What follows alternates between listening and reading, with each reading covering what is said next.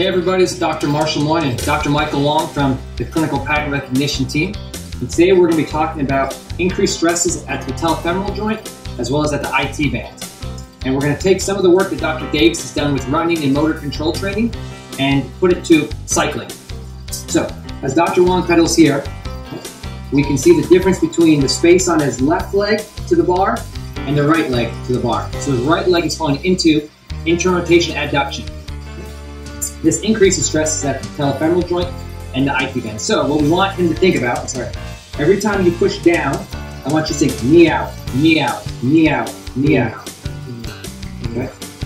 Thousands of repetitions kind of goes into a long cycling ride. So if he thinks about it on every single stroke, that's a lot of motor control training.